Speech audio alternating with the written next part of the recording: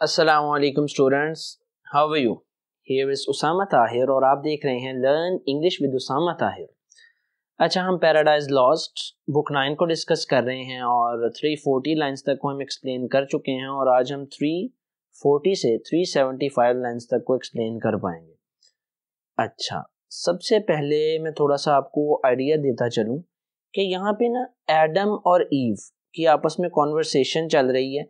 Ewe ये चाहती है कि उन्हें अलग जाने की इजाज़त दी जाए, वो अपना सेपरेटली काम करें गार्डन की देखभाल के लिए, देख रेख के लिए, और एडम अलग से काम करें। और उसके बारे में एडम उन्हें आर्ग्यूमेंट्स दे रहे हैं कि ऐसा करना ठीक नहीं है क्योंकि सैटन जो है, वो शैतान जो है, वो हम पर इस तरह से हमलावर हो सकता है। और ईव को ये बात बहुत खटक रही है कि उन्हें कमज़ोर समझा जा रहा है। और यहाँ पे आपको फेमिनिज्म का जो रोल है ना, फेमिनिस्टिक दिखाई देती हैं ईव। और दूसरी तरफ हमें अगर एडम को देखें तो वो प्लेटोनिक और लॉजिकल बिल्कुल दिखाई दे रहे हैं कि हर चीज़ की लॉजिक बयान कर रहे हैं और मंतकी तौर पर हर चीज़ का जवाब दे रहे हैं।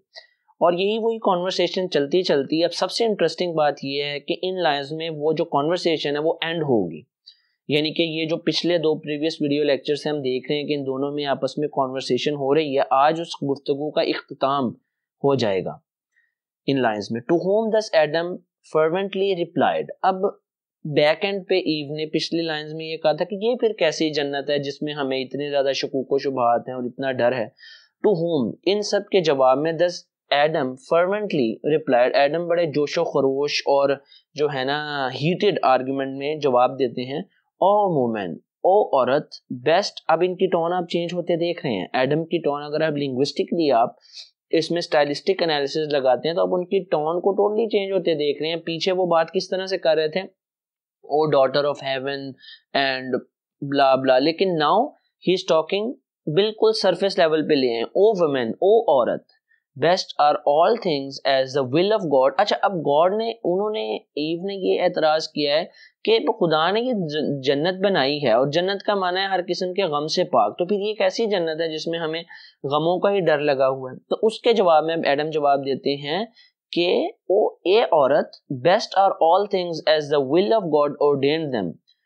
इस कायनात में जो भी चीज बनी है और खुदा की मंशा से बनी है वो बेस्ट है, वो बेहतरीन है। He is creating hand nothing imperfect। उसका बनाने वाला हाथ कभी भी कोई नाकस चीज नहीं बना सकता और डेफिशिएंट लेफ्ट, और उसमें कोई कमी भी नहीं छोड़ सकता।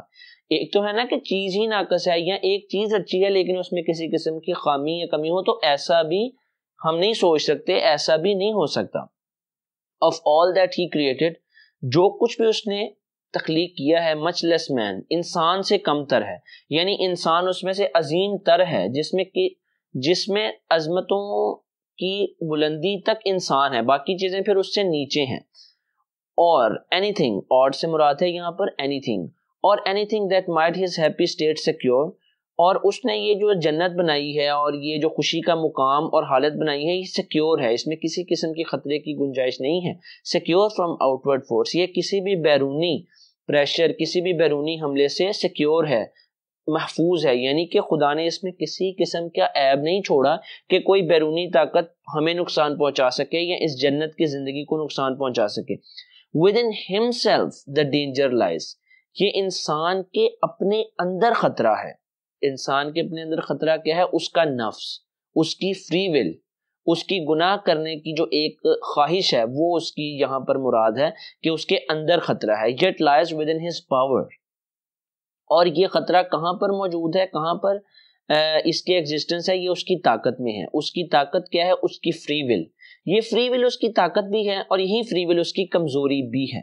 इस फ्री विल से वो बहुत ज्यादा खुदा के करीब भी हो सकता है और इसी फ्री विल को नेगेटिवली और बिल्कुल ओपनली यूज करते हुए बगैर किसी रेस्ट्रिक्शन के वो खुदा के जो है वो दूर भी खुदा से हो सकता है। Against his will he can receive no harm, अपनी मर्जी के खिलाफ उसे कोई नुकसान नहीं पहुंचा सकता। यानी अगर इंसान अपनी फ्री विल को ना जाने दे, सैटन के आगे सरेंडर ना करे, तो उसको कोई नुकसान नहीं पहुंच सकता। अब इसी को अगर हम एक्सप्लेनेशन में लेके आए आज के आम इंसान पर भी, तो वो ये नहीं कह सकता क्राइम करके या कोई भी गलत काम या गुनाह करके कि मुझे शैतान ने बहकाया, क्योंकि उसकी اپنی مرضی کے خلاف اسے شیطان نقصان پہنچا ہی نہیں سکتا تھا, اسے ورغلا ہی نہیں سکتا تھا. تو ایو تو بہت زیادہ ہی گریٹ ہے اور ایڈم بہت زیادہ گریٹ ہے. تو وہ یہی بات کریں کہ ہماری ول کے خلاف تو ہمیں نقصان وہ نہیں پہنچا سکتا. یعنی کہ خدا کی تخلیق میں تو کوئی کمی نہیں ہے, یہ انسان کے اپنے اندر ایک چیز ہے. But God left free the will for what obeys reason is free and reason he made right. اب کہتا ہے خدا نے ہمیں آزاد چھوڑ دیا ہے for what obeys reason, اور ہمیں منطق کی جو ہے وہ فرما برداری کا درس دیا ہے کہ جو صحیح ہے وہ مانو, جو غلط ہے وہ چھوڑ دو. and reason he made right, اور منطق کو اس نے ہمیشہ صحیح بنایا ہے. یعنی خدا نے ہمیں فری ول دی ہے, اختیار دیا ہے, آزادانہ اختیار دیا ہے, لیکن ہمیں ساتھ منطق بھی دی ہے, لاجک بھی دی ہے, صحیح غلط کی سمجھ بھی دی ہے, اور صحیح کی پیروی کرتے ہوئے ہمیں کوئی غلطی کی طرف گنجائش ہے ہی نہیں کہ ہم جائیں. But bid her well beware and still erect, least by some fair appearing good surprised. لیکن ہمیں سیٹن نقصان پہنچا سکتا ہے کسی ایسی چیز سے, ہمارے ارادے کو پست کر سکتا ہے, ہماری فری ول کو ہمارے اگینسٹ یوز کر سکتا ہے, جو دکھنے میں بڑی اچھی ہو لیکن حقیقت میں غلط ہو, اور ہماری فری ول کو مس یوز کرنے کے لیے استعمال ہو. یعنی سیٹن کوئی بھی روپ دھار کر ہمارے سامنے آ سکتا ہے, ہمیں ورغلا سکتا ہے, ہمیں کوئی ایسا آرگیومنٹ دے سکتا ہے کہ ہم اپنی فری ول کو نہ چاہتے ہوئے مس یوز کر لیں. یعنی کہ ہماری نیت میں فقدان نہیں ہوگا, ہماری نیت میں فطور نہیں ہوگا, لیکن سیٹن جو ہے وہ بہت کننگ فیچرز کا مالک ہے, وہ بہت مکار و عیار ہے. وہ کچھ بھی کر کے ہمارے سامنے کوئی ایسی چیز پیش کر دے گا جو اپیئرنگ گڈ, دکھنے میں اچھی ہوگی, دکھنے میں نیک ہوگی, بھلی ہوگی, لیکن حقیقت میں وہ ہمیں مس انفارم دا ول, اور ہماری جو اختیار ہے اس کو نیگیٹیولی, منفی طور پر استعمال کروا لے گا. To do what God expressly head فاربڈ, اور کچھ ایسا کروا دے گا جسے خدا نے ہمیں جو ہے ہم پر ممنوع قرار دیا ہے, ہمیں اس سے منع کیا ہے. Not then mistrust but tender love enjoys that I should mind you often and mind though me. اب یہاں پر جو ہے ایک, جس طرح ایک ہسبینڈ اپنی وائف کو یہ یقین دلاتا ہے کہ میں تم پر یقین کرتا ہوں, یہ وہی لائنز ہیں. Not then mistrust, یہ بات نہیں ہے ایو کہ میں آپ پہ یقین نہیں کرتا, but tender love enjoys, لیکن یہ میری محبت ہے کہ میں آپ کو یاد کرواتا رہتا ہوں, یہ میری آپ کے لیے فکر ہے کہ میں آپ کو یاد کرواتا رہتا ہوں. And mind though me, اور آپ بھی مجھے یاد کرواتی رہا کریں. Firm we subsist, ہم جو ہے بالکل مضبوطی سے کھڑے رہیں.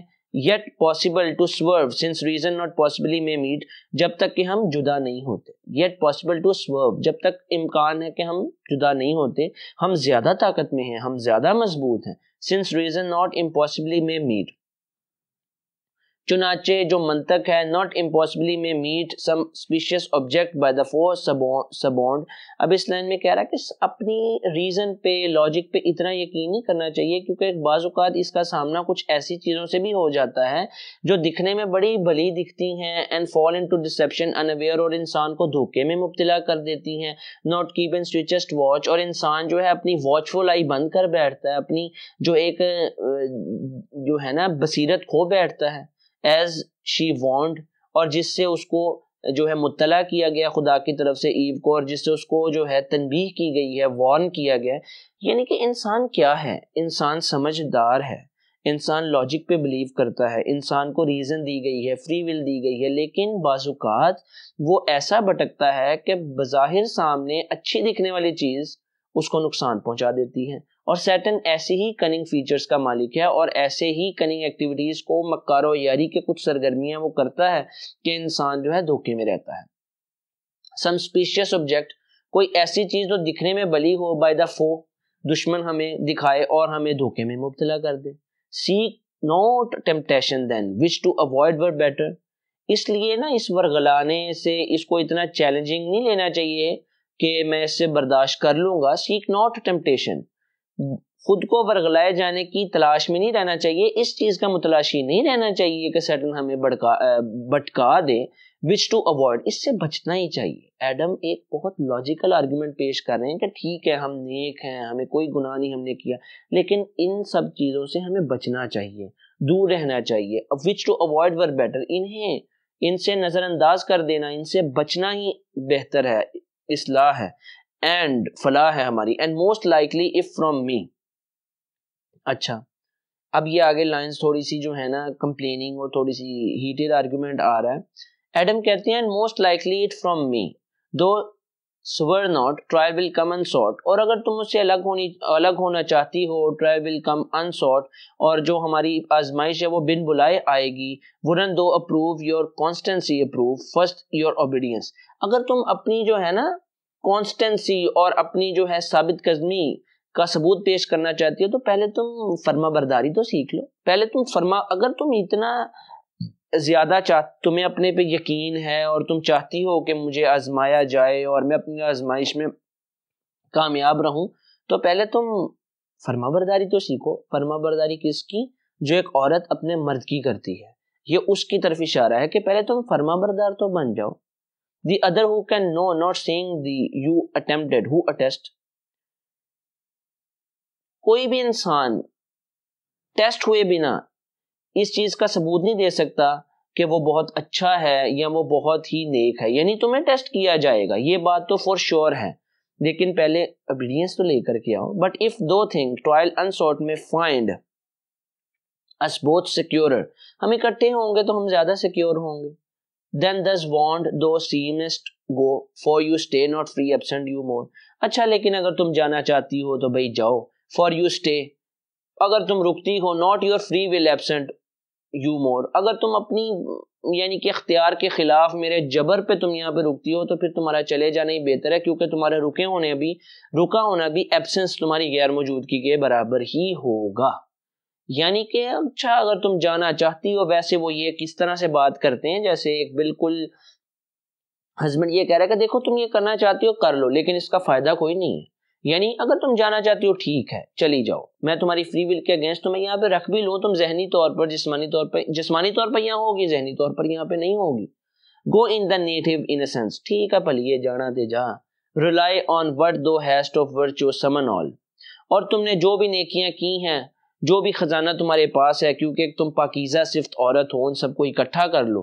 For God towards you had done his part, کیونکہ خدا نے تمہارے پہ مہربانی کی انتہا کر دی ہے. اب تم نے ثابت کرنا ہے کہ تم کتنی ثابت قدم رہتی ہو. یہ لائنز ہیں. یعنی کہ ایو اب بالکل ماننے کو تیار ہی نہیں ہے ایڈم کی کسی بھی بات کو, اور وہ بالکل یعنی کہ ایک جس طرح ایڈم نے انڈائریکٹلی انہیں ڈس اوبیڈینس کا بھی کہہ دیا کہ آپ پہلے اوبیڈینٹ تو بن جائیں پھر آپ اگلی بات کریں کہ آپ کو آزمایا جائے اور یہ. لیکن ایو جو ہیں وہ ڈٹی ہوئی ہیں اور وہ الگ ہونا چاہتی ہیں, اور یہی اس کانورسیشن کا اختتام ہے. تو آئی ہوپ آپ کو یہ ویڈیو پسند آئی ہو. Keep watching my videos, don't forget to subscribe, like